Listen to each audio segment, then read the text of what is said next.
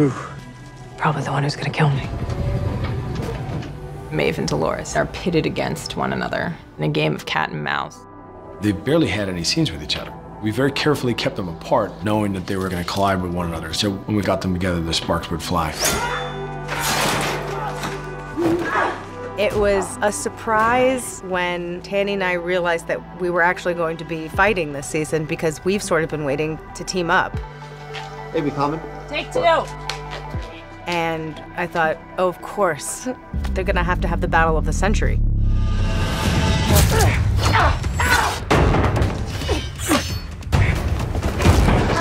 Very nice. Coming around. Stop there. Do that one. Go ahead. I really love doing fight choreography because I'm a black belt in Taekwondo, and I haven't been able to showcase any of this on the show yet. And action. Our doubles are absolutely incredible. She makes it look too easy. But really, you're seeing Tanny and I doing about 80 or 90% of it. And the stunt performers come in for running up the side of a wall or wire work, things like that.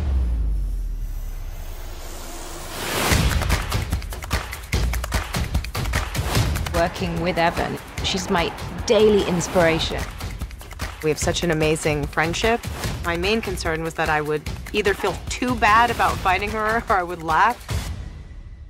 But we both really gave it our all, and not only are they fighting each other, they're fighting with technology that they've hacked. We're going to place this drone with the big CG gunship.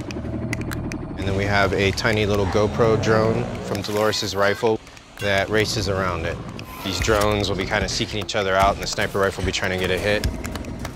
With filming drones, we have a pilot operating the drone. We have usually a camera operator and a DP and a director.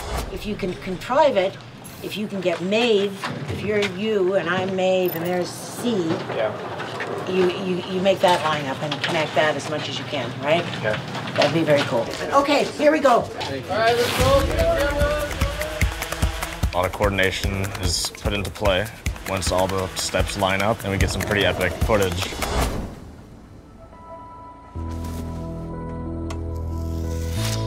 Unfortunately, Dolores does lose an arm at the end.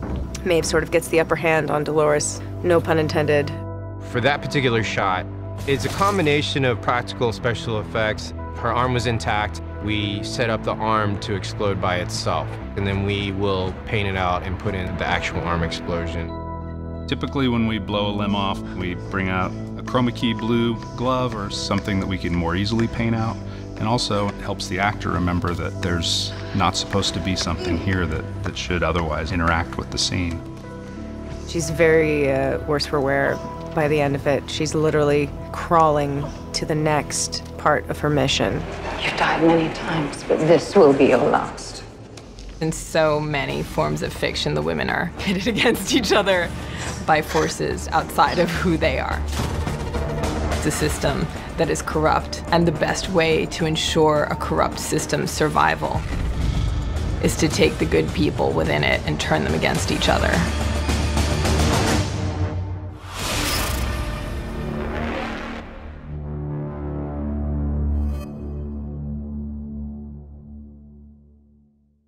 Hey, it's Lisa. Stay with me for more on TV. Do you know who the top 3 highest paid TV stars are? Well, Johnny Galecki from The Big Bang Theory with 25 million, Jim Parsons also from The Big Bang Theory with 26.5 million, and coming at number 1 is Sofia Vergara from Modern Family with 42.5 million. Now, who is your favourite TV actor or actress? Now also, do you like my shirt? You can get one for yourself. The link is in the description.